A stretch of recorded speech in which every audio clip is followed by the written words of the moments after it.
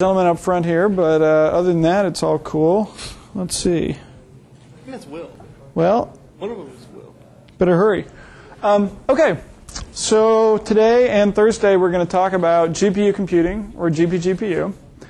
I would say this is it's sort of a mix of slides. This is not necessarily the most streamlined, beautiful lecture that I'm going to give, but it is the part of the lecture that I actually probably know the best. So this is like my research field. So it's especially important that you ask questions in general if things are unclear or if there's things that you want to discuss. But pretty much what I'll do is today I'm going to talk about sort of ideas behind GPU computing and sort of what the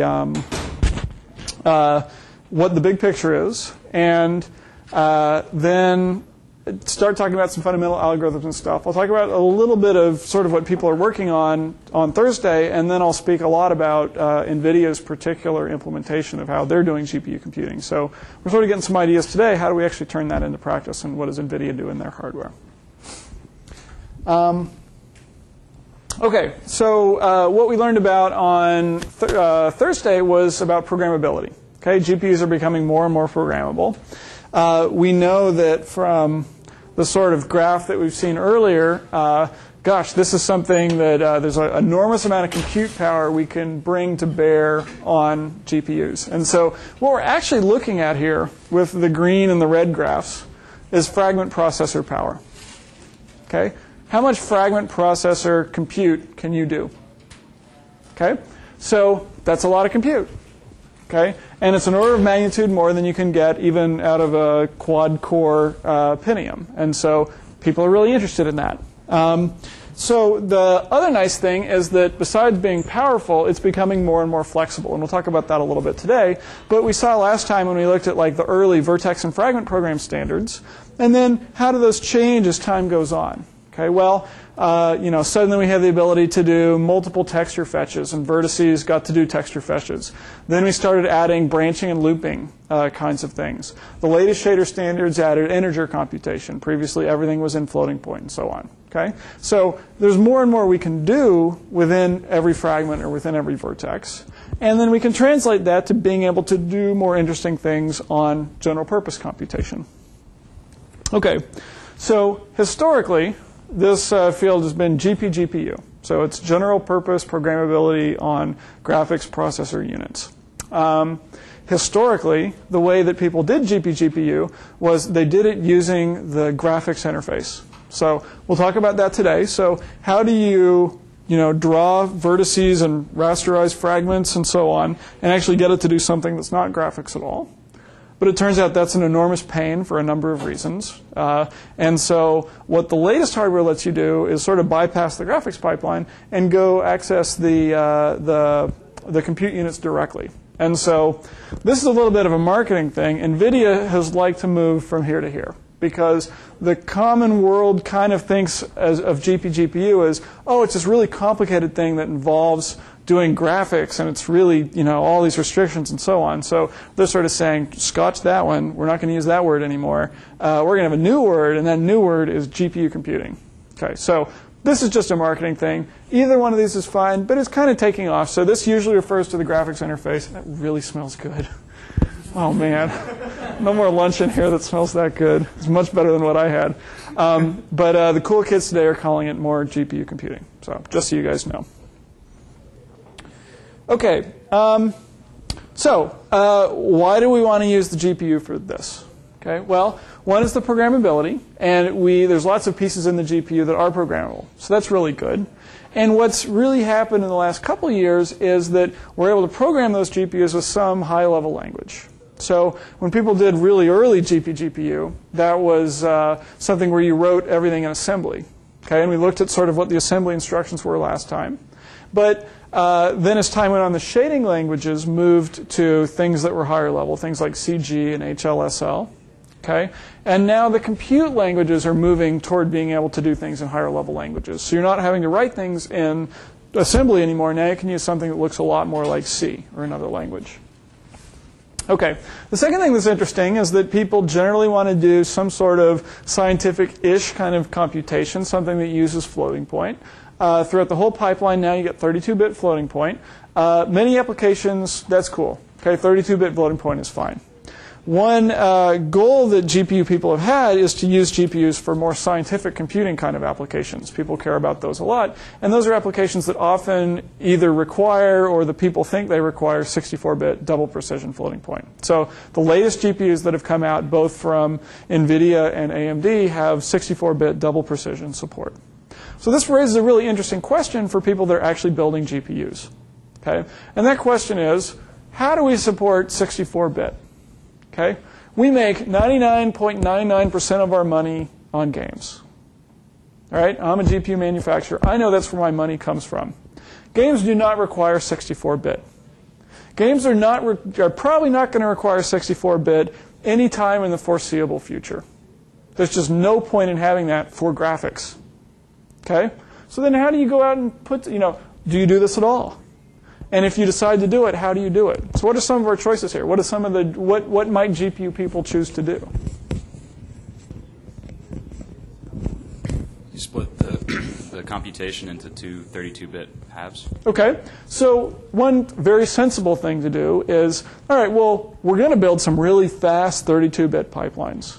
So can we figure out how to, gang two of them together and do 64-bit compute using a 32-bit pipeline? So it's more complicated to do that than with integers. With integers, there's just like carries that go across. With floating point, it's a much more complicated standard, and so to do multiplies is a lot tougher. But that's actually what I would have expected that they would have done. Okay, if I was building the GPU, I probably would have tried to figure out how you can take a 32-bit floating point processor and how to make it run 4 times as slow, but make it work as a 64-bit processor. You could emulate it. Okay. And so there's been a lot of very interesting research in mixed precision kind of arithmetic where, well, you do most of the stuff in 32-bit as much as you can, and then only the really important parts you do in 64-bit. How do you figure out what the important parts are? Okay, that's an interesting research question. That's sort of this mixed precision work. So that's something else that you can do. What NVIDIA did, at least, and you can ask the architects when they come here, is they put on a separate 64-bit unit. But they didn't put on as many of those units as they had floating point units. So they just put on a few. So as a result, this 64-bit is much less compute bandwidth than you see as 32-bit. But this is going to be an ongoing challenge going forward, right? Because this is only useful for GPU computing.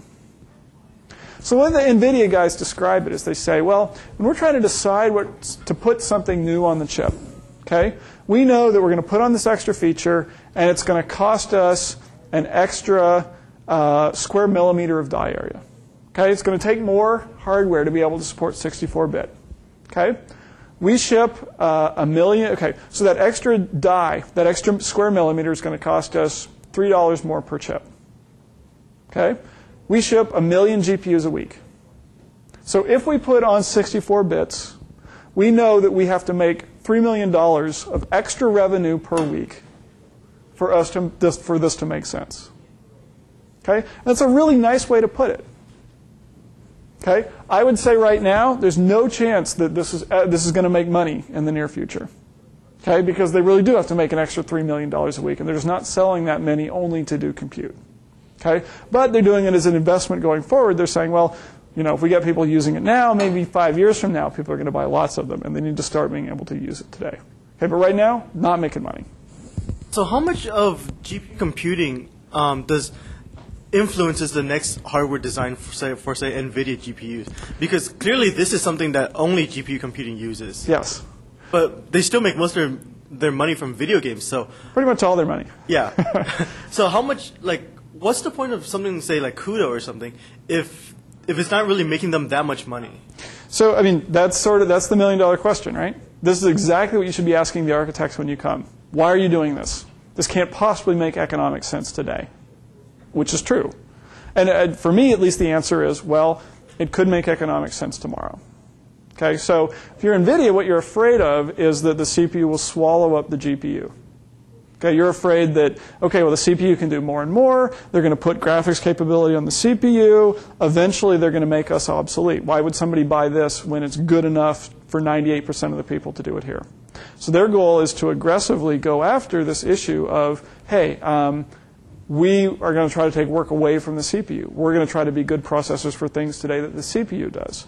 If they can do that, then that's obviously a benefit to them. And so this is sort of an initial salvo in that direction that they're trying to do. They're trying to grab things that weren't traditionally theirs, expand the area of what the GPU can do. At least that's how it makes sense for me. This is exactly what you should be asking our industrial visitors. Why does this make sense? Does that answer your question? Yes. Okay. So, all right. So what we're trying to do here is find things that, the kind of problems that might run well on GPUs. Okay? So we know GPUs have a lot of compute power, but we know they have a restricted programming model. Right? We couldn't boot an operating system on a GPU. Okay? Or if we could, it would be so slow as to be totally unusable. So what are the applications that are well suited for the kind of processing that the GPU could do if we use it as a more general processor? And that's sort of what we're talking about today. What sort of things can the GPU do well, and how does it do those things? Okay, so what's hard? All right. Well, the first is this issue of video games. Right? This is why we buy GPUs right now. So it has a programming model that's historically completely done in terms of graphics. Right? That is the programming model. You program OpenGL. Right? That's your programming model. So what's opened up more recently is programming models that are not wedded to the graphics pipeline quite so tightly. But these things are still, kind of restrictive, and the processor was built essentially to do graphics. Now, these architectures are very parallel. Okay? With CPUs, everybody's telling you, oh, go to multi-core, you got to do threaded programming and so on. But if you write a program that's not threaded, it's still probably going to work pretty well. Most programs aren't threaded. Most of what you use isn't threaded very much. It's still going to work. If you write a serial program with a GPU, you have no hope of success at all. Okay? So it's a programming model from the outset that has to be parallel. You have to be thinking of writing things with thousands or tens of thousands or millions of threads at a time. If you don't do that, you're dead. And if your problem doesn't lend itself well to something that is very parallel, then it's just a bad match. So what Dave Libke from NVIDIA always says is GPUs don't even get out of bed for fewer than 1,000 threads. Okay, if you can't take your work and get at least 1,000 threads of things to do, don't even bother. It's not even worth it. Okay, so that's an issue. Another thing is it's very different in terms of the evolution of a GPU compared to the CPU. Right? What does your CPU do today that it couldn't do 20 years ago?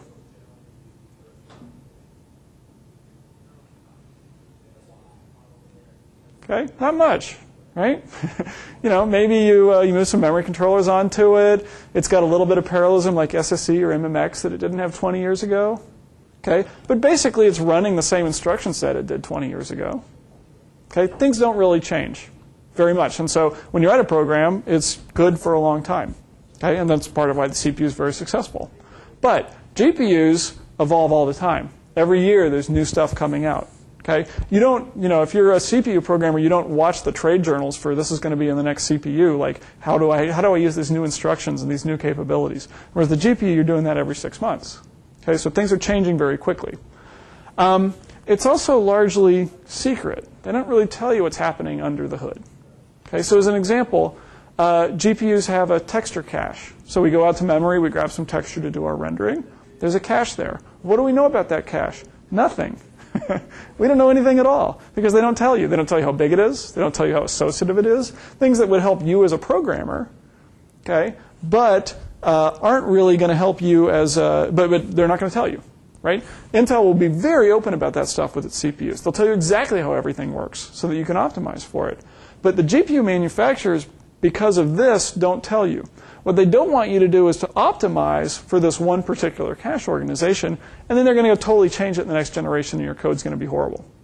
So it's better for them to say, you know what, we're not going to tell you the low-level details, and then you're not going to optimize for the low-level details, and we're free to change them under the hood. That's the philosophy that they've taken. So part of your assignment is doing a little reverse engineering. There's lots of things that the GPU people don't tell you that you can figure out through some experimentation. So a lot of the historic Gpgpu kind of work is reverse engineering the way things work so that you can make it work at all. It was kind of hypocritical because it seems like they don't want you to optimize for their GPU, but they will optimize for a specific path on a specific video game. Well, it's the golden rule, right? He who has the gold makes the rules. So, I mean, it's their GPU. They get to do whatever they want. They would say, and I think accurately, that they're doing it for your protection. That they make substantial changes from generation to generation. And changes such that if you optimized for one, it really would be a poorly suited for the next generation. And so if you optimize to that level, you're kind of out of luck. Like you as a customer would be very upset. So they'll tell you the things that they feel will be constant for a long time, but they will deliberately not tell you the things that they're still figuring out underneath the hood. So I don't blame them for doing that. But as a researcher, it's very desirable to know how these things work. So there's always some tension. I feel like in general, we get to know the things we really need to know, and the things that they won't tell us, we can largely figure out if we have to. Do you think the instruction set will start stabilizing after a few years? Like they kind of know where they're going, and that's going to be the set standard, and it'll be like that for at least 5 or 6 years or something like that? So that's a great question, too. So the instruction set, right, is the instruction set going to change? So we saw like the vertex and fragment program instruction sets, and we know those have been migrating quickly. Those have been changing quickly. They've been adding things. They've been changing the way things work and so on. So at least with NVIDIA's compute stuff, the way that they're doing that is they are not really telling you about the underlying instruction set. So one of the projects that somebody did a couple of years in here is Eric, in our research group, totally reverse engineered the instruction set. So he went in and like played with some bits and ran programs and figured out what it did. It was a very cool project. What NVIDIA's decided to do is they have an assembly language. And they'll tell you about the assembly language.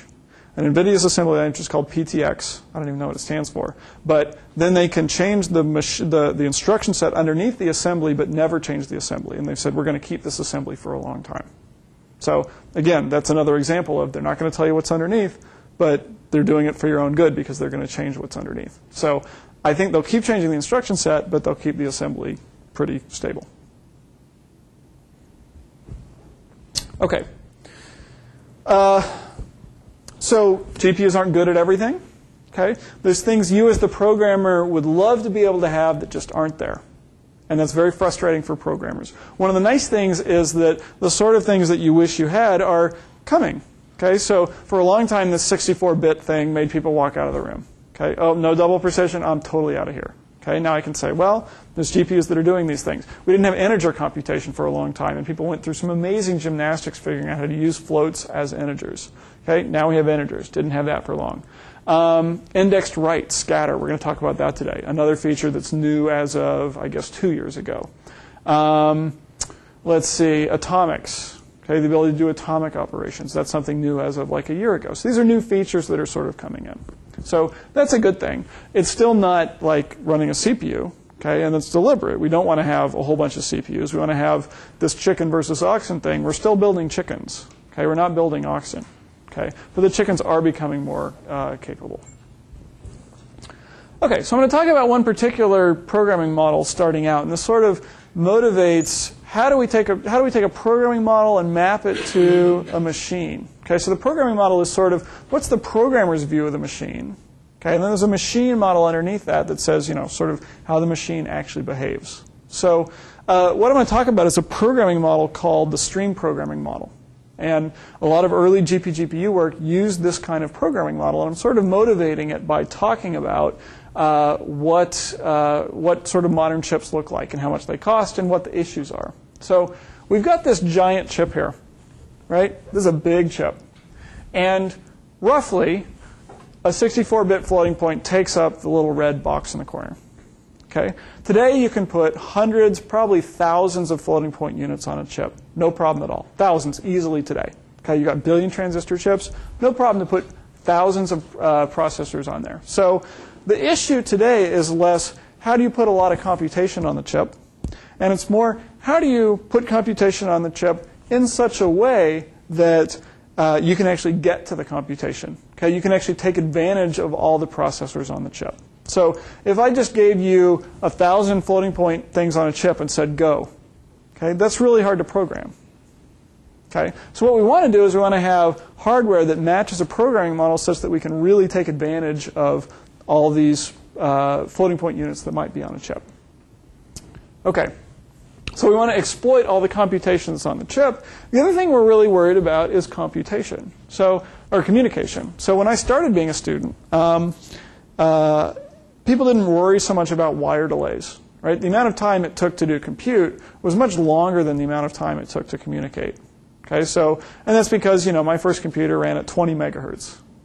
Right? It seems silly to all you guys, but that was my first computer. 20 megahertz, that's a long time. It's 50 nanosecond clock time. Right? So it's easy to send a signal from one side of the chip to the other side of the chip in 50 nanoseconds. Okay? Piece of cake. Today that's not true anymore. Okay? Today we're running at 2 and 3 gigahertz. It turns out that it actually takes multiple clocks to go across the chip now. Okay? And that's expensive. And the communication is much more important today than it was many years ago. And so whatever we design, we have to have a programming model that lends itself well to efficient communication. If all of our communication goes all the way across the chip every clock cycle, we're not going to be very fast. And so communication is also very important. Right? Computation gets better every year, but the speed of light doesn't change. So this is something that's more and more important going on. Okay? It's all about the communication rather than the computation. So the programming model I'm going to talk about is a stream programming model. And our goal is, well, we have these realities as far as VLSI goes, as far as the way we build chips today. Okay, we'd like a software programming model that matches those hardware realities. So I'm going to have a couple terms here that are very important in terms of Gpgpu. One of them is streams, and one of them is kernels. Streams is how we express our data. Kernels is how we compute on that data. Okay, and we're definitely going to see this word kernel again. So the idea here is that in the stream programming model, all of our operations are on streams of data. They aren't on individual pieces of data within a stream. Instead, they're on streams of data. And what's a stream? A stream is a bunch of data records, all of the same data type. You might have a stream of floats, or a stream of ints, or a stream of triangles, or a stream of pixels. Okay? And all of the data that you have is expressed in streams. And when you operate not just on one element, you operate on a whole stream of elements. So I don't say I want to rasterize a triangle. I want to say I want to rasterize a stream of triangles, and I want to generate a stream of fragments as output. Okay? So how do we actually operate on things? We do those with kernels. Okay? So kernels have inputs and outputs, but the inputs and outputs are streams of data. So we might have two streams coming into a kernel that processes the data and produces an output stream. You can also chain kernels together to do more complicated kinds of operations. So graphics actually works very nicely in this. Right? You can totally think of graphics in the stream processing model. Okay? You have a stream of vertices coming in. You run it through the vertex program. You get a stream of processed vertices coming out. Okay? You do triangle assembly. You have vertices going in and triangles coming out. Right? You do clipping. Triangles coming in, different set of triangles going out. Rasterization has triangles going in, fragments going out. Fragment programs have fragments coming in and fragments going out, and so on. Right? And it's very much a stream model because we know that it's not efficient just to work on one thing at once. We actually want to work on whole streams at once. Okay? So this is kind of an elegant way to express things. So we had these things we were interested in, ample computation and efficient communication. Okay? This is why the stream programming model is well suited to this. So the really important thing is that streams expose parallelism. So one of the hard parts about programming in parallel is you have to totally change your code up, and you have to think about doing all these things at once. Well, the nice thing is if I say, well, I want to operate on this stream of triangles. Okay? The nice part about a stream is it's sort of inherently a parallel structure. I've got all these triangles in the stream. I can process each one of those in parallel at the same time. Okay, and in general, I structure my computation that way so that the elements in the stream are independent elements. And when I process a stream, usually what I'm going to do is I'm going to process every element in that stream. And so much of that processing I can do in parallel. Okay? And that's really key. I've got all these computation units. I better try to keep them busy. I better try to process them in parallel. I can also think about having pipeline parallelism, this task parallelism. And we know we have this in our graphics pipeline. We do sort of this space multiplexed kind of approach, okay? Our task parallel kind of approach where we have lots of different things happening at once. You can do the same thing in the stream programming model, right? You have a bunch of kernels that are sequenced up. So this kernel's doing the first part, this part's doing the second part, and so on. So that's good.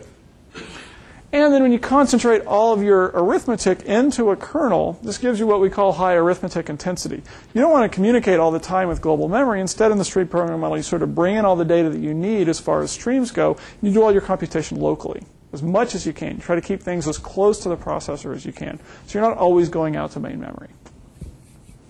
Okay, so one consequence of the stream programming model is that it has a different kind of locality than we're used to. So usually in a CPU, we deal with locality in terms of caches.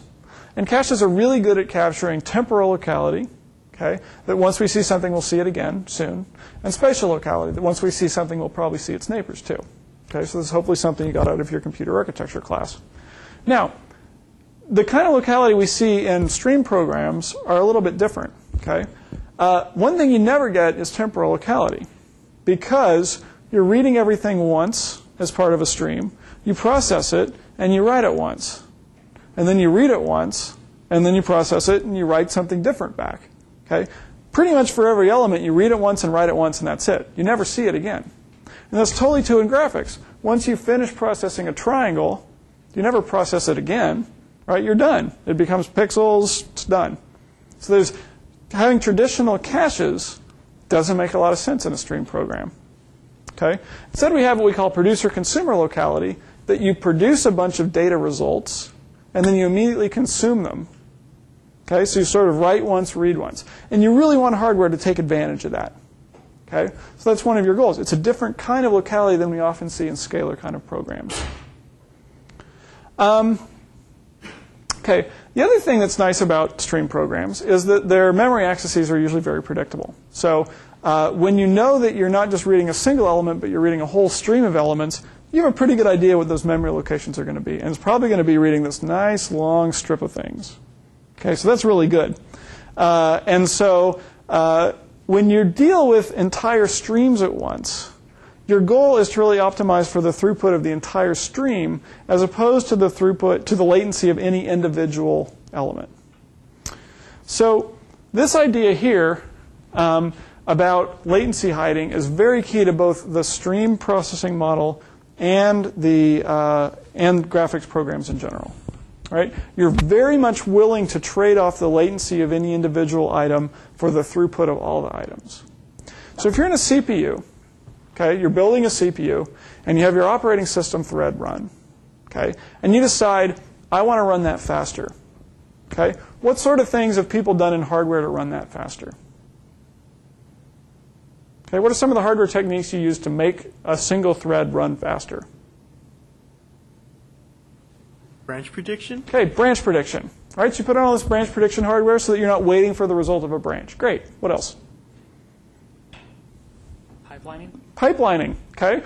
How does pipelining help one individual thing go faster?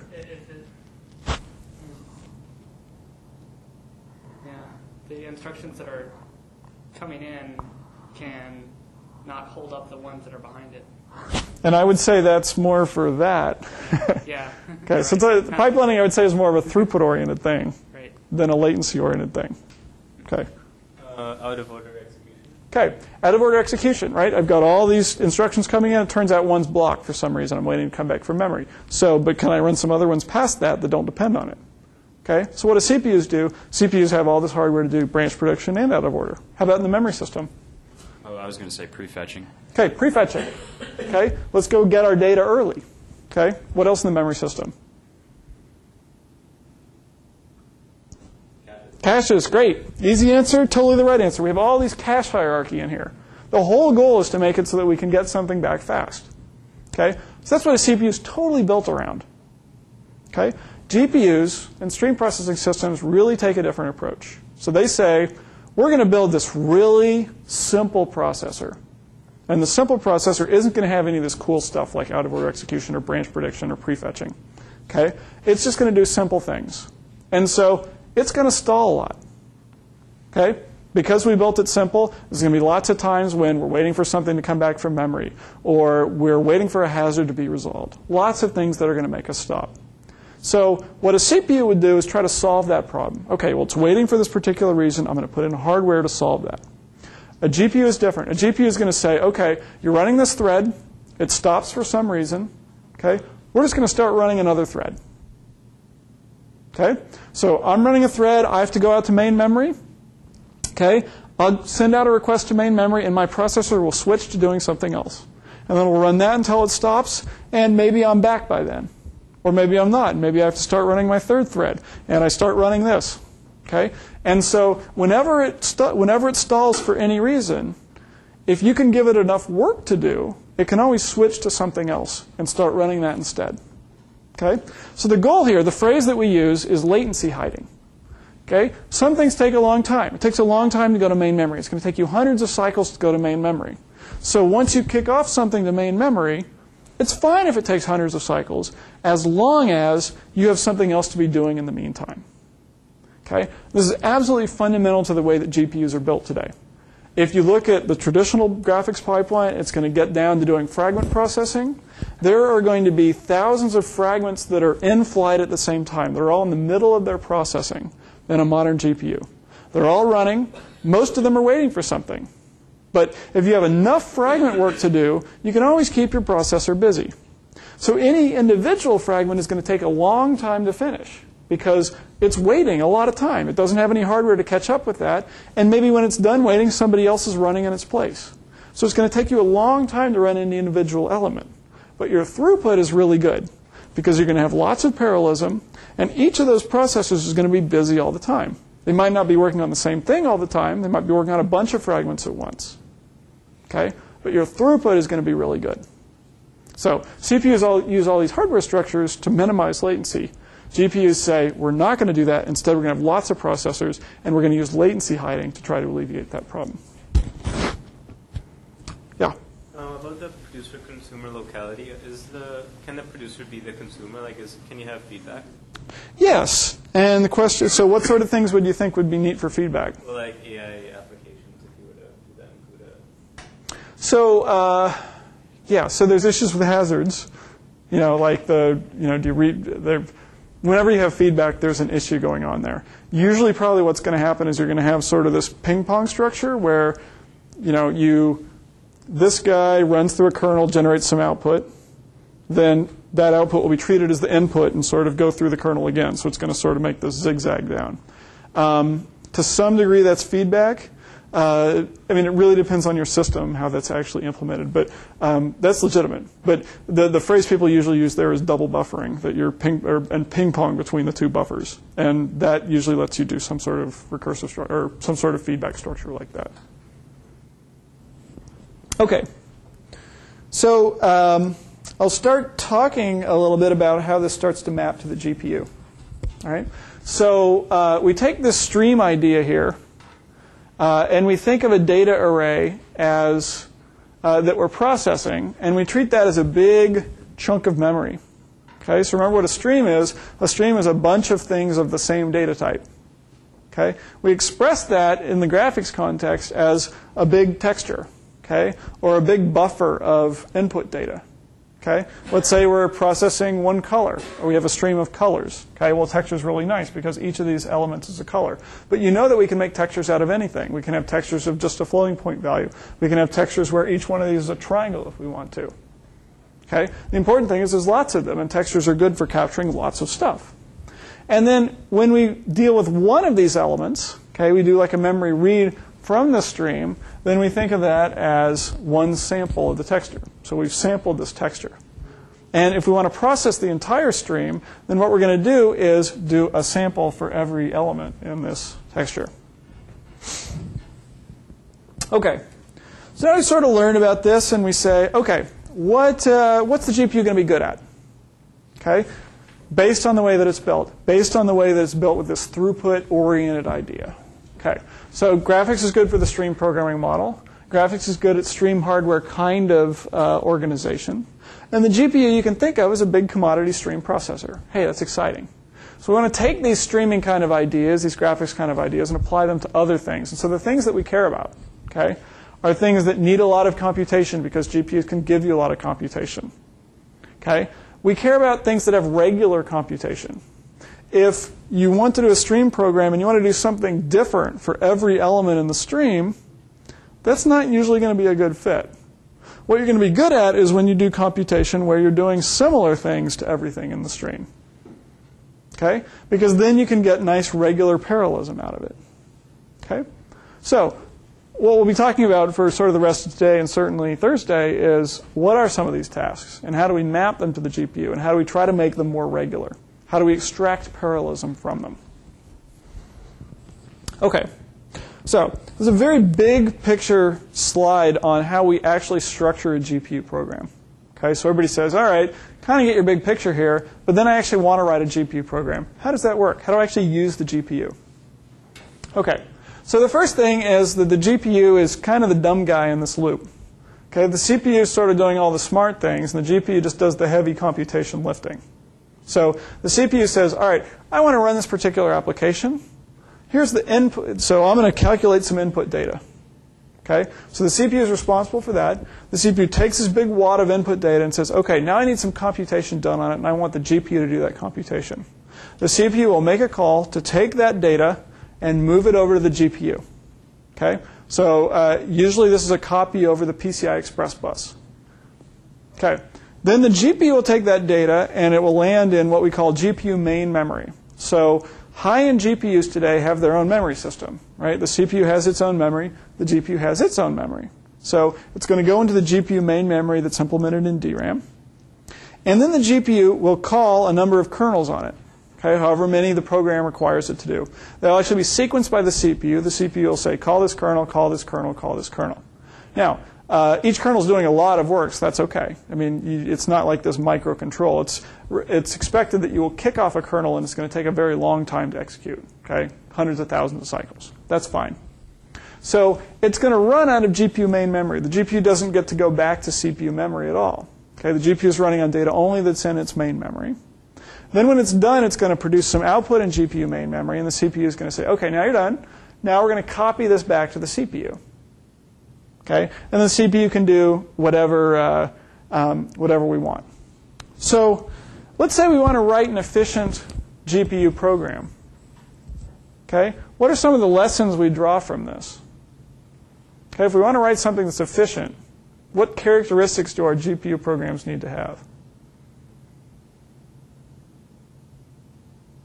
They shouldn't be accessing external memory, whatever they have.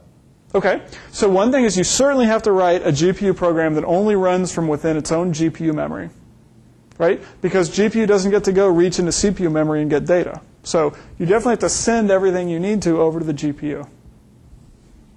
Okay? What other things? There's sort of an important lesson. There's a lot of stuff going on here. It's a lot of bookkeeping. Okay? And kind of the important lesson is the GPU better be doing a lot of work. Okay? If the CPU goes to all this effort and it sends all this data over and it has to initiate these transfers and so on, and all your GPU is doing is 2 + 2 and sending back the result, it's probably not a good use of the GPU. Okay? What you really want is the GPU to send over some data and to do a lot of work on that data. And then when you're done, you send it back to amortize the cost of this startup and transfer kind of thing. In the case, we need to duplicate the same data in host memory, in the system memory, and the GPU memory. So this is kind of a memory inefficiency. That's potentially true. So, but is that any different than,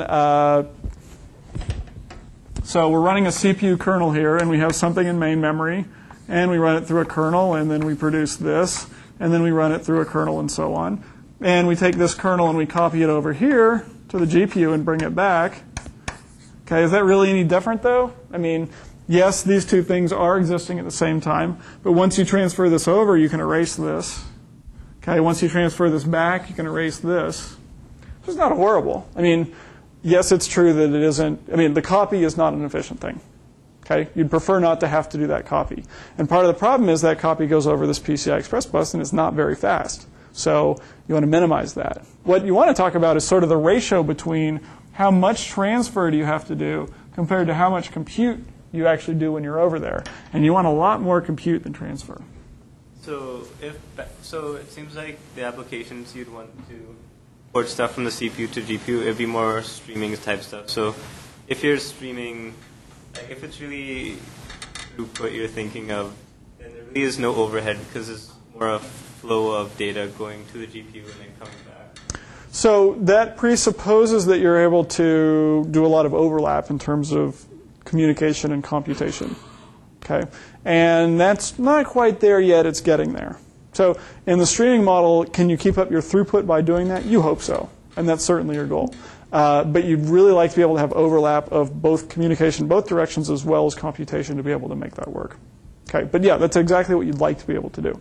If you're using it as a coprocessor, though, and you care about like latency, oh, I need to get this job done. How quickly can I get it done?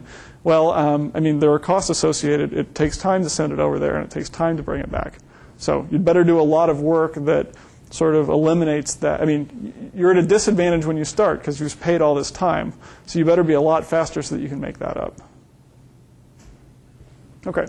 Yeah? I just had a generic question. I mean, this is the thinking a couple of years ago when they had the math coprocessor, right? That was a separate one. Mm-hmm. Are the CPU manufacturers trying to grab the graphics up in there? So, I mean, like, so which math coprocessor are you speaking of? These is 386 ones, right? I mean, between the 386 and 486. Sure. So you could buy a 387. Yeah. Okay. So if you look at kind of the history of building a coprocessor, it's that you build a coprocessor. So first you figure out how to do something cool, and you do it all in software. And then you say, boy, that's not as fast as I'd like. I'm going to build some special purpose hardware and use it as a coprocessor. Okay, so I'm going to build floating point hardware.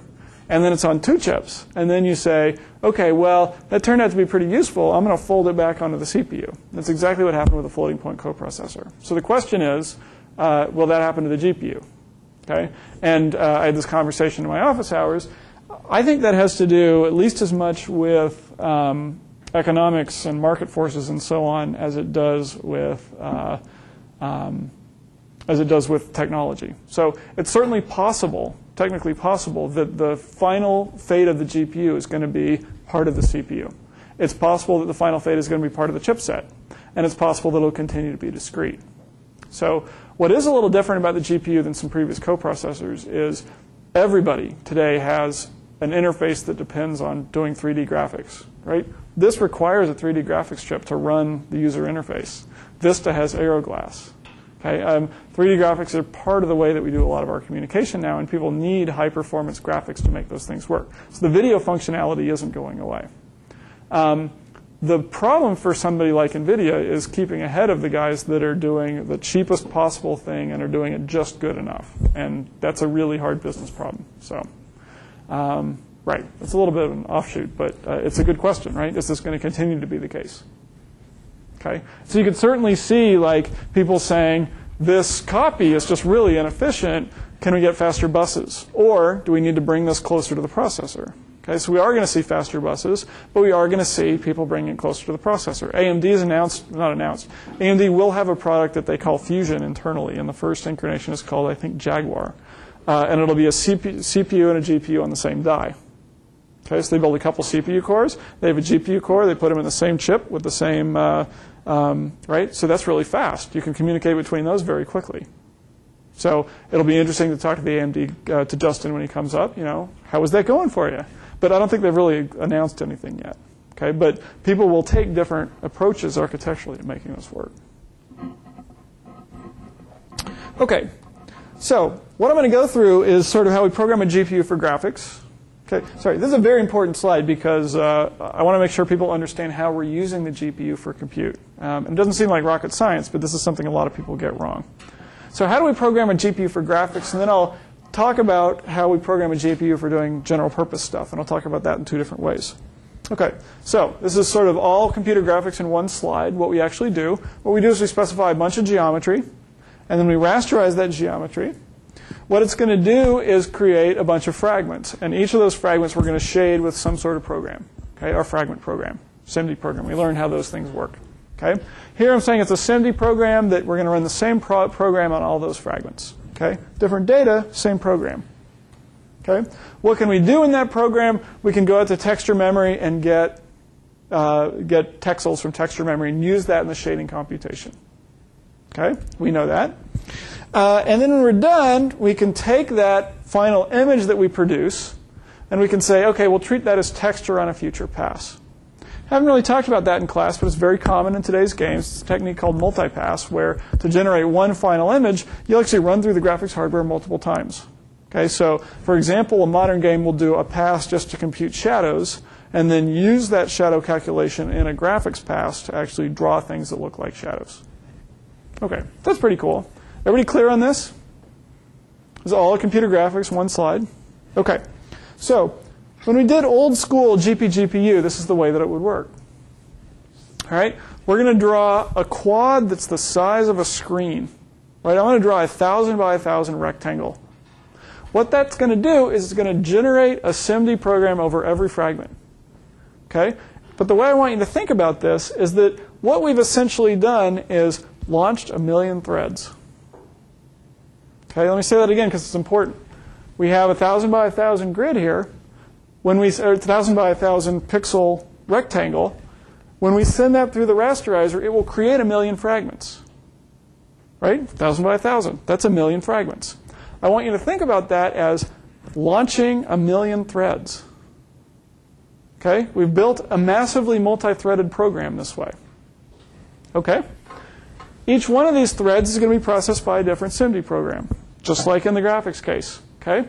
We can go to texture memory and get arbitrary data out of global memory.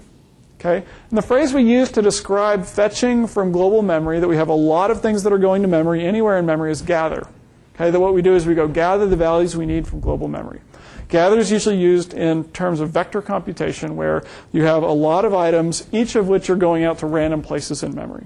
Okay, so that's the word we mean when we say gather. We also talk about scatter. So gather is a read operation. Scatter is a write operation, where we go to global memory. A bunch of guys go to global memory, and they'll write to arbitrary places. Okay, but here we're just talking about read-only stuff. Okay, so then let's say we're doing a fluid simulation. All right, we have a pool. We want to model a pool of water, and we drop a rock in the corner, and we want to see how the waves go. All right. So how am I going to express that here? Well, what I want to do is take that pool that I have and say I'm going to model that as a 1,000 by 1,000 mesh, and I'm going to model the water behavior at each point of that mesh. Okay. At each fragment that I generate, I'm going to model that. And so this guy here, what his program is going to look like is he's going to go look at the values of all of his neighbors on the previous time step. Okay, he's going to gather those values. He's going to use that to compute his next state, and then write back the next state, but write it back as a picture. Well, it's not really a picture. Okay, it's treated like a picture, but it's really a floating point value that indicates how high his water is, what's the elevation of his water, or how deep that water is. Okay, and then everybody computes the next time step, and then you run this whole thing again on the next time step, and you use the values from the previous time step, and so on. Okay, so that's the way that Gpgpu used to be done, and it was really hard because you're doing fluid simulation, but you are writing a graphics program. You're writing a graphics program that does texture fetches and rasterizes a 1,000 by 1,000 grid and all these things that have nothing to do with the problem that you're trying to do, but look like graphics. Okay, look like graphics, but actually compute something else. Okay, we sort of clear about how this works. Any questions about how this worked? Okay, it was kludgy and it was hard because we're doing computation that has nothing to do with graphics in the graphics interface. So when people talk about Gpgpu, or NVIDIA talks about Gpgpu as a marketing term, this is sort of what they're talking about. This is complicated. And so some smart folks said, all right, it seems kind of silly. We've got all these nice compute units. Why do we have to go through the graphics interface at all? Why do I have to worry about, sending this, rasterizing, worry about the rasterizer, or worry about having to specify vertices? And let's just let people talk directly to the compute units. Okay, that's sort of where we are now. This is more of our GPU computing kind of idea. Okay, and so again, it's going to be the same steps. The same thing's going to happen in the hardware, but now we can use a vocabulary and use programming languages that are much better suited for this. So now instead of talking about rasterizing a giant quad, we say we're going to define a computation domain over all the elements. We're going to define a stream, essentially. Okay, we're going to define a stream that's, in this case, a two-dimensional stream that's 1,000 by 1,000. So we just declare that. Okay, and then the system has to figure out, well, what he really means is launching 1,000 by 1,000. All right. So, but you just get to say, I'm just going to run this domain, and the hardware and the software figure out how to partition that. Okay. Then we say we define this domain. We're going to run a kernel over that stream, and we're going to launch a thread for each element of that stream. Okay. And that thread will run a program, and that program is going to run over all the elements of the stream, and that program will be SIMD, SPEMD, some sort of flavor of that. The new hardware lets you, at each one of these programs, you can both read from an arbitrary place in memory or write to an arbitrary place in memory. Okay, and that's really handy. It's nice to be able to write to memory in a structured way, in a random way, and there's a lot of algorithms that depend on that. Okay, so scatter is kind of a neat thing. And then we can take the result here, and we can say, well, we'd like to use that for more compute, or it turns out we created a result that was actually a picture, and we want to use that as texture.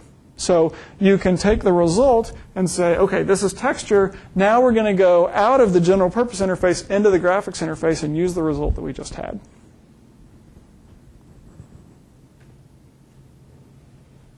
Okay, questions about this? How do data dependencies work out? Because if, say, one pixel stalls for some reason or the other, and he's dependent on the previous frame's pixels, he can kind of think of it. And so doesn't that, I'm trying to think, well, there's some data dependencies there. It seems like if you have two buffers, that you can't really move one buffer unless everyone's finished with that buffer, and then you can switch. And it seems like that'd be I don't know. So this is a great question. Okay, and the question is, how do we deal with data dependencies? And so there's sort of two levels of data dependencies that we're talking about. Okay, and one level is going to be very finely dependent on each other. So if we look at this and this, can we make this guy's pixel depend on this guy's computation?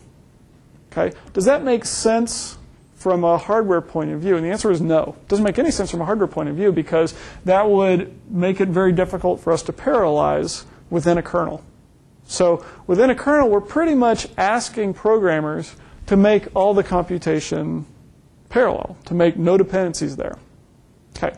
But you don't want eventually you're going to want things that are dependent on other things. So the question is, when can we put in what we call a barrier so that all computation above the barrier has to finish before any of the computation below the barrier needs to finish? So in this picture, we sort of have a barrier right here, okay, that we can say, and this is roughly the granularity of a frame. Right? So a picture, the whole picture finishes before you start drawing the new one. Here we do the whole computation on a whole time step of this, and then we say, okay, here's a barrier. Everybody reaches there. Then we swap buffers. Okay, then we GL flush or whatever before we start on the next one. So one of the big questions is, what do you do when you're designing the system? It's more convenient for the programmer to have much more frequent synchronization, but that's going to hurt your parallelism and hurt your performance. So they have to sort of balance out performance versus convenience. Great question. Yeah. Do NVIDIA and say AMD? Do they ever tell you which fragment runs first? Okay. At a stream processor, or is that always kept secret? It's not necessarily okay. So we launch this thing. Which one goes first? Okay, so you can figure this out, and this was one group did this for their undocumented feature project that you're all working on right now. So what they did is they got a utility that turned down the clock on the GPU down to as low as they possibly went. So it was like running at 3 megahertz or something, and then they gave each fragment this really complicated fragment program. Okay, and they just turned on the video and watched. And so what you'd see is these fragments like being drawn in one at a time because it was taking forever and a day to draw each fragment. Okay, so it turned out at least one of them was it would go up here. Okay, it would start at the bottom left and then rasterize up this way. So it was cool. It's a great experiment. So they're not going to tell you because it shouldn't matter to you, and they want the freedom to change that underneath. Okay, it turns out it's actually non-deterministic too. So I can run the same program many times, and it's actually going to go in a different order. And I know this is true with some of the GPU computing programs that I've run. I can run it twice, and it would just, for whatever reason, memory conflicts or whatever, it ended up picking things that go in a different order. Okay? The question is, what guarantees does the programming system make to you? And if you don't if all these are totally independent, which they should be in your programs, it shouldn't matter to you which one runs first. And it the GPU has the power to choose the order in such a way that it thinks it's going to be the most efficient. And that's where a lot of the magic happens, right?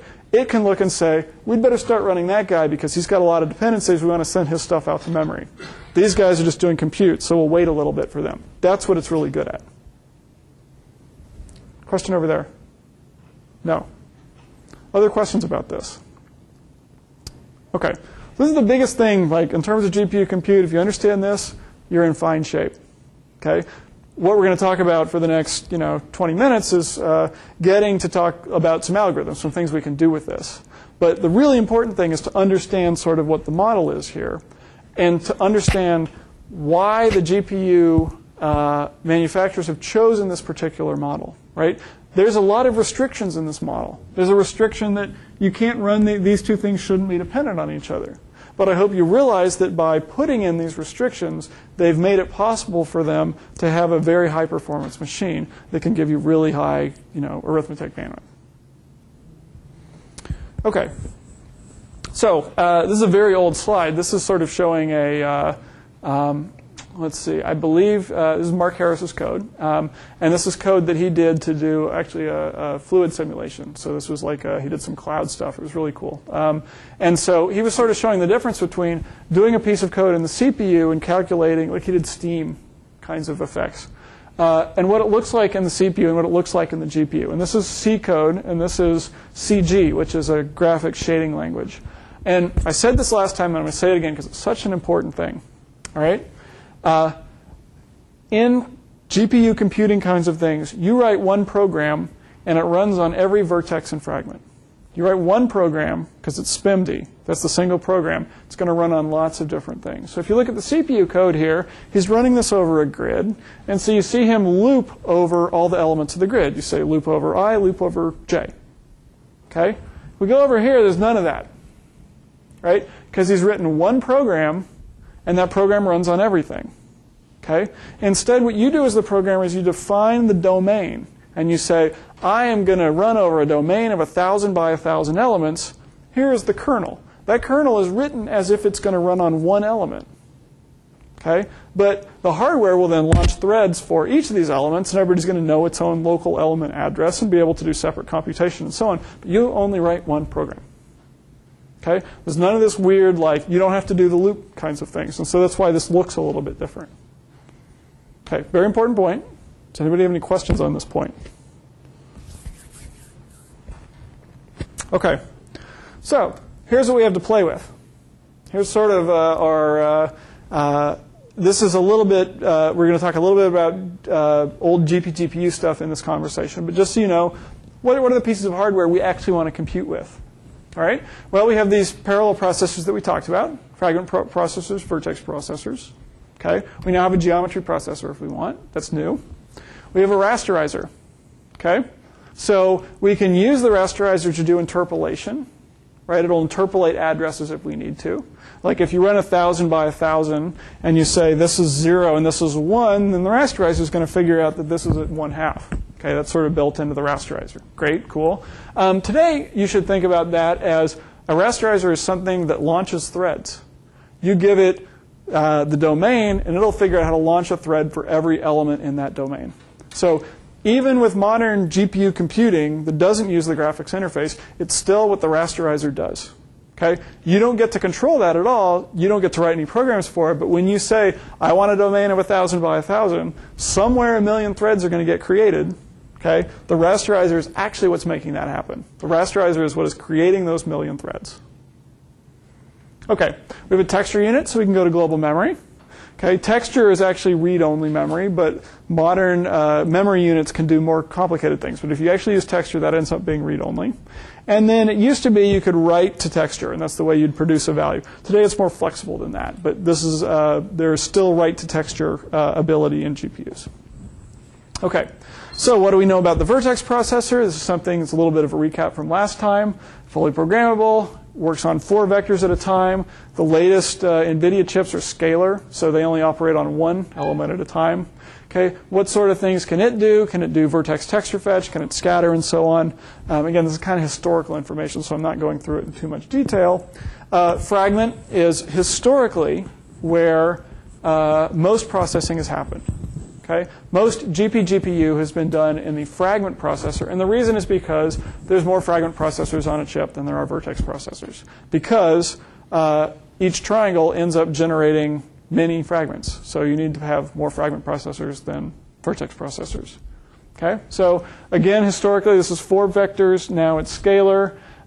Historically, fragment processors were gather but not scatter, but now we have native scatter, where fragment processors can write back to just about anything. Okay? So the graph that I showed at the beginning with the big curve, okay, the last couple points are ones where you're using general purpose interface, but all the early points are ones where what they did is they wrote a fragment program to just do math. Okay? This is where most of the math is in the chip. And this is the part, this processor is where you would do all your GPGPU stuff. Okay, so it used to be we had these separate vertex and fragment processors. And you would have to target some code for one, some code for the other. And so what the latest chips are is they say, well, you know, why would we build 2 different kinds of processors? What we're instead going to do is have one pool of processors, and it can be used for either one. And that's been made possible because the instruction sets have really converged here. Okay, cool. So the outcome is this, what we call a unified processor. So there's only one kind of processor core here, and now there's a pool of these processors that can be used for any of the programmable tasks in the system. All right? So what you want to think about is these are SPMD, fully programmable. And you want to think of each of these thread processors within a unified processor as processing one thread each. And on the GPU, at any given time, you're going to have thousands of threads active at a time. At least if you're keeping it busy, there's thousands of threads active. Right? There's probably hundreds of threads that are actually doing something, but there's a bunch of threads that are just waiting to start, and there's a bunch of threads that are waiting for memory to come back. And you need all these threads because every time you stall, you need another thread to come in and take its place. So this is what the hardware is really good at. It's really, really fast at switching between threads. And it's very different than the CPU. CPU is going to take hundreds of thousands of cycles to switch from one thread to another. Context switch is expensive. Okay? But on the GPU, it's a zero-cost context switch. It is free to switch from one thread to another. And threads are very lightweight, and they've done lots of architectural cool things that hopefully John Nichols can tell you about to make this possible. But it's very important that they switch from one to the other very quickly. And it's so that they can do this latency hiding stuff. So these modern unified processors, they can do both gather and scatter. The other thing that NVIDIA does in their chips that's kind of cool is, well, if I am a thread and I have another thread right next to me and we actually want to share data, okay, I want to write a piece of data so he can use it, okay. Historical Gpgpu, that's really hard. Like what I have to do is write back to main memory and then do like a flush of everything, like finish my whole frame and start a new frame, and then I can read that value in the next thing. That's really expensive. And it's a long way to go if you've got 2 threads that are right next to each other. So we'll talk about this a lot more on Thursday. But NVIDIA says, all right, we're going to organize these threads that we launch into blocks. Okay, and we're going to have a little block of threads with a couple hundred threads in it. And that block of threads is going to have a little piece of memory in it that all threads can access together. A little piece of shared memory. Okay, and it's called shared memory. And so it's not very big. Okay, it's like 16 kilobytes. But all these threads get to share from it. So instead of having to go out to main memory to share and having to do a big flush and flush the entire pipeline, instead now we can have this little shared memory that a few threads get to talk through. And it turns out that's very useful for lots of operations. So are SIMD instructions just considered a special case of SPMD where it's just broken up into different threads? I mean, are there any actual SIMD instructions? Well, the SIMD instruction is you have many thread processors and one control unit. And if the control unit sends an instruction that everybody ends up doing and nobody's masked off, that's SIMD. But it's still SPMD generally.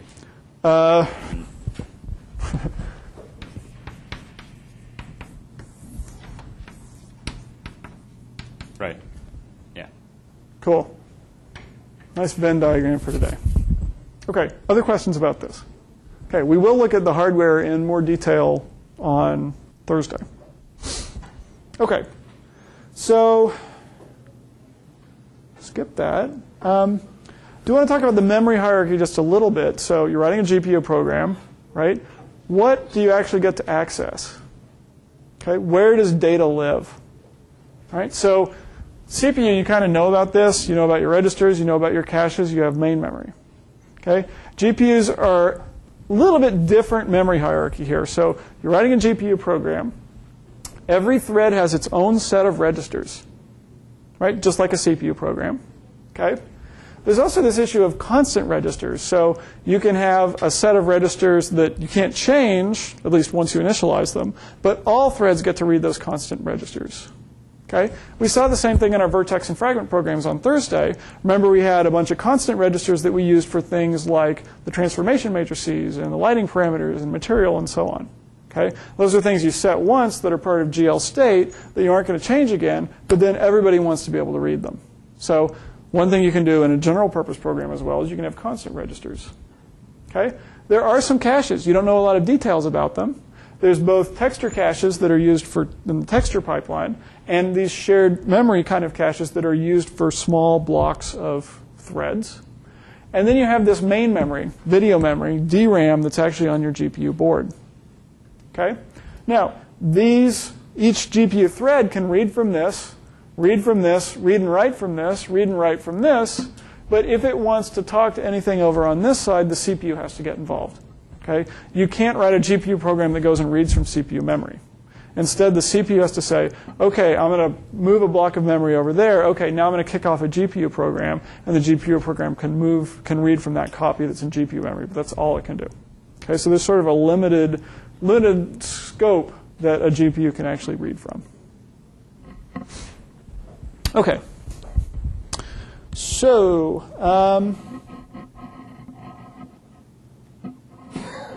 okay. Memory model, more restricted. Okay. So I guess one point I want to make here is that what we're essentially doing when we do computing in general is that we create this giant data structure of some kind, okay, this vague bubble of data, and then we operate on it. Okay? So that data structure could be a giant grid of initial positions, and we operate on it and create the next time step. It could be a giant, tree or graph, and we operate on that. I mean, there's basically compute operates on a big chunk of data. What is that chunk of data? Okay. So what do we want to do with that data structure? Well, we want to be able to create it. We want to be able to update it. We want to be able to access it. Okay. We want to be able to change individual items in it. There's lots of different things that we can do. So what GPU computing usually does is that the CPU builds up some sort of data structure. Okay, and it's good at that. And then it takes this data structure and it copies it over to the GPU. And what the GPU is really good at doing is accessing that data structure because it can do so in parallel. It's got lots of threads, and all of them can reach into the data structure and grab data, and there's no conflicts going on there. Okay, so it's efficient at that.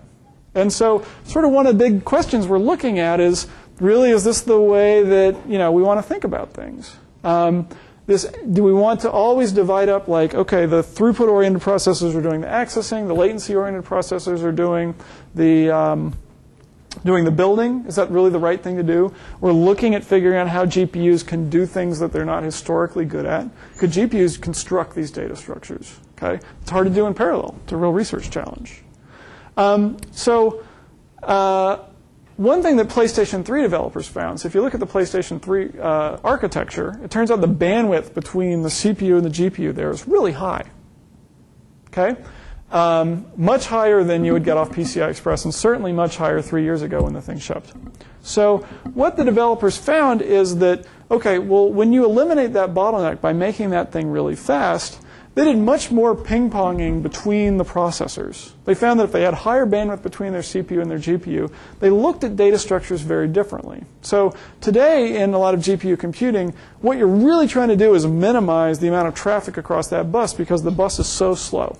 But if that bus was really fast, you might move it often because you really want to do the right computation on the right processor, on sort of its native processor. And so we're not sure what that looks like going forward. Is this bus going to get faster and faster, and thus we're going to be able to change the way we think about these things? Or is it going to continue to be far apart, in which case sometimes you're going to have to do the wrong thing on the wrong processor because it's so expensive to send it back and forth? That's just sort of a meta topic here. But in general, this is the big picture I want you to think about is which things are the CPU good at and which things are the GPU good at, and how do we structure things so that we're keeping them both busy all the time and we're not spending all of our time shuffling data back and forth. Okay. Sort of went over that. Okay, so I got 10 minutes. What I'm going to talk about for 10 minutes, and then I'll stop, and I don't think I'm going to get through all this, is, okay, we've got this big picture here. Okay, we know sort of how GPU computing works. We know the big picture of how we structure a GPU program, what sort of things a GPU can do.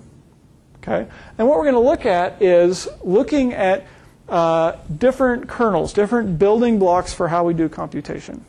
Okay, so we're going to start off with very simple tasks and say, okay, how do these map to the GPU? But then we're going to have some things that end up being a little bit more complicated. And how do we map those to the GPU? How do we do these things that don't immediately look parallel?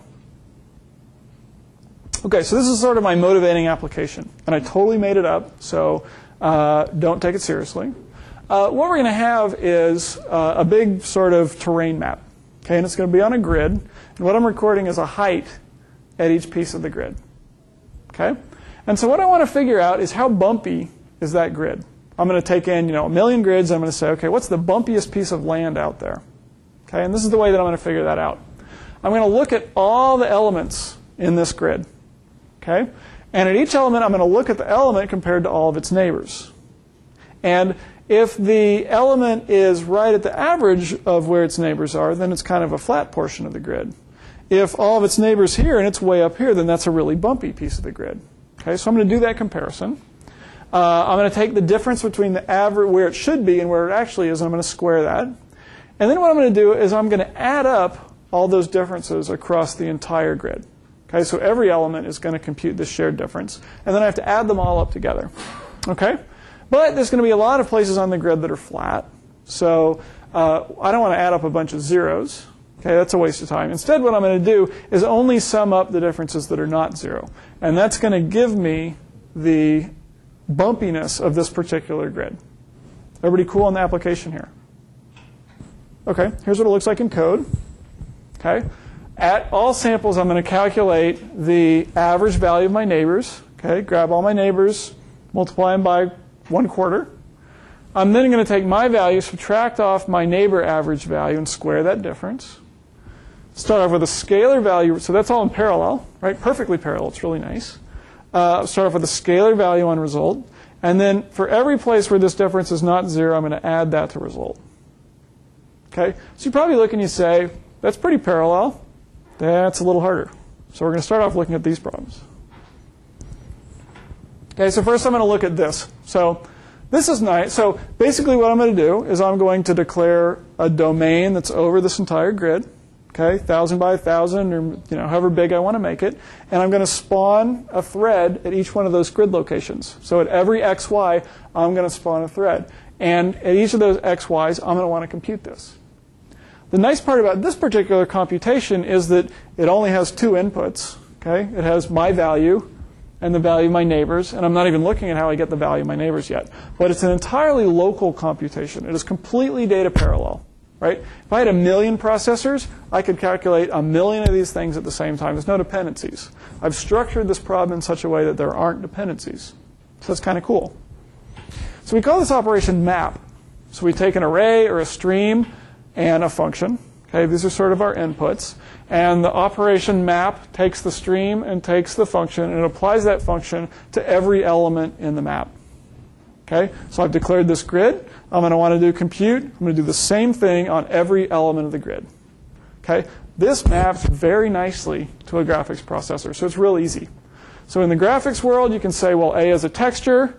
Okay, and so you've got this giant texture with all these values in it. You render over that texture. It's going to create a fragment for every pixel in that texture. You're going to do your computation. General purpose, you say, okay, this array declares a big computation domain or a stream. Each element is going to be an element in that domain. Okay, you have a pixel shader or a kernel that'll actually implement the map function. Every element in that is going to go out and read its value and the averaged value of its neighbors. Okay, in graphics, you do this by drawing a giant quad, and in general purpose, you just declare the size of this domain. Okay, so this should be very straightforward. Okay, any questions about the way this works? Okay? This is easy, and the GPU should totally rock at this because you've got perfect data parallelism there.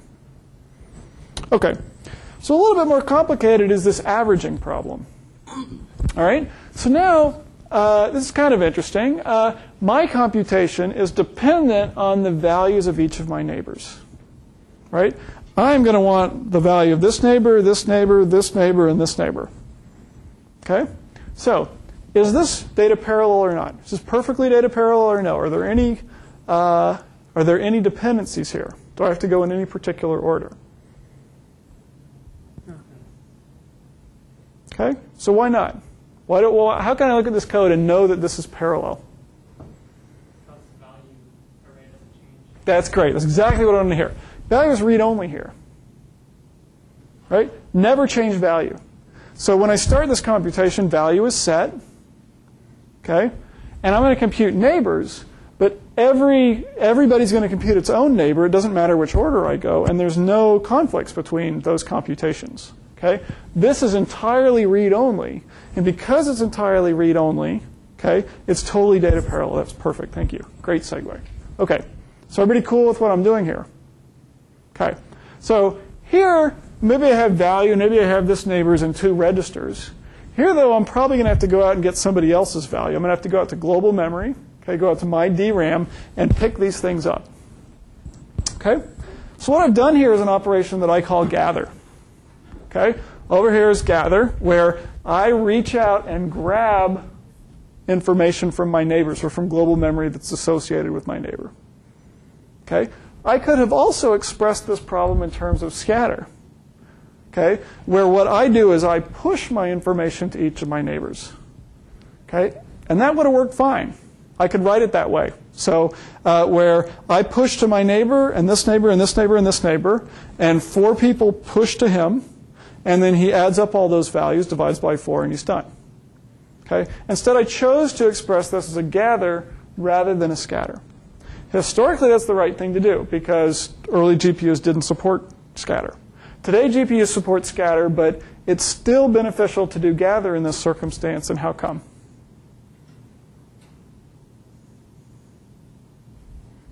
The gather is from a texture memory, so it's quicker than scattering to global memory. So that may, well, I don't know if you can make that promise with today's GPUs, but it's not the answer I'm looking for. It might be correct on today's GPUs. Let's just say we implemented it all in general purpose memory, though. No texture at all. Is it because you can get the values when you want them and not have to wait for the scatter to arrive?